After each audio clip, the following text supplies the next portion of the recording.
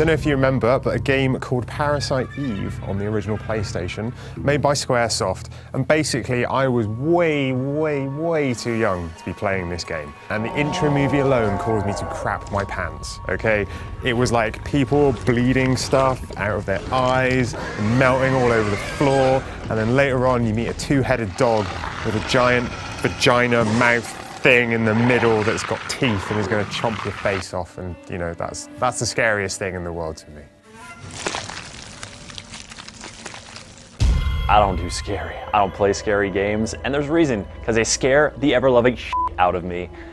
Starting with Resident Evil, really, on the PlayStation, and I went to a friend's house and played it a little bit, and the fixed camera angles just, I was like, I need to see what's over there. I don't want to just walk through that doorway. I don't just go around that corner, the camera, my face, and there's gonna be dog jumping through the window.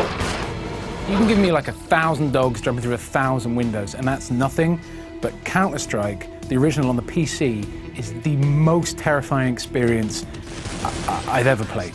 My scariest moment in gaming was when I played Counter-Strike Source for the first time, and I realized that all the other shooters I'd played up until that point did me no good, and I was shit, and I had to learn from scratch. But I hate losing. I hate losing to other human players. To say there's a giant monster coming out of the sewer or something, that's fine. That's not a player character. Like, I'll kill that.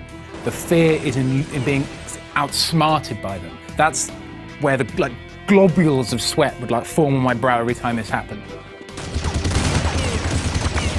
My scariest moment is in the first Bioshock, the first splicer encounter you have, when you're kind of in the bathysphere. You've just arrived in this weird utopia that well, supposed utopia you didn't know existed, and then a spider splicer is just trying to cut in to the ceiling above you, and it still gets me now. I've played through Bioshock like 4 times, but just that one particular spider splicer in that one particular moment just absolutely shits me up.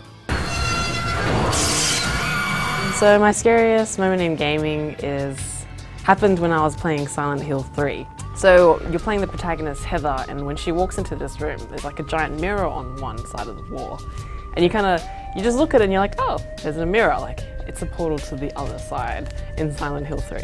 But then as you're looking, you kind of see like a shadow start to form in the corner of your eye. And it's kind of one of those things, like you see it in the corner of your eye, but you kind of dismiss it because you're like, oh, it can't be anything that bad. But then it starts turning into something else, and then the shadows start to build up, and then they turn into like these creepy, like crawly snake things, and then they start to actually overwhelm like the room, and then Heather starts to like get covered in blood, like blood just starts dripping, and then the walls start like changing, the whole scene just starts turning into like the other world in Silent Hill. And then you try to get out the door, but the door's locked and you can't, and you're like, what the hell's going on? Why is everything changing?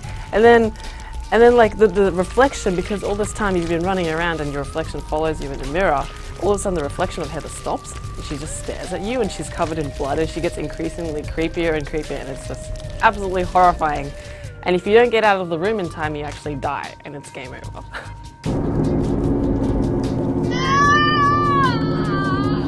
So it's probably Quake would be the scariest, because I played it when I was too young. I would go around my friend's house and her dad had a copy, and I don't even really remember what happens in the game apart from we turned all the lights off and I was terrified. They were just monsters coming at your face, making horrible noises. You could hear them kind of off camera, and it also was in a room that overlooked their garden, and we somehow convinced ourselves that all the monsters lived in her garden shed. So I'm also deathly afraid of gardening. I'd have to say my scariest moment in gaming comes from Amnesia, naturally. But it's not the water monster stuff. I mean, that was really bad, but after that, you get to the prison. And everything up till then is scary, but it's dealable. And there are these dark, long corridors.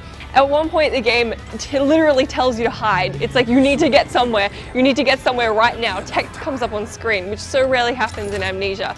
And there are all these scripted events where you just have to get out. And if you don't do exactly the right thing, you're totally boned. It's terrifying. I had to stop playing. Also, I played Amnesia once and I almost pooped my pants. Don't put that in.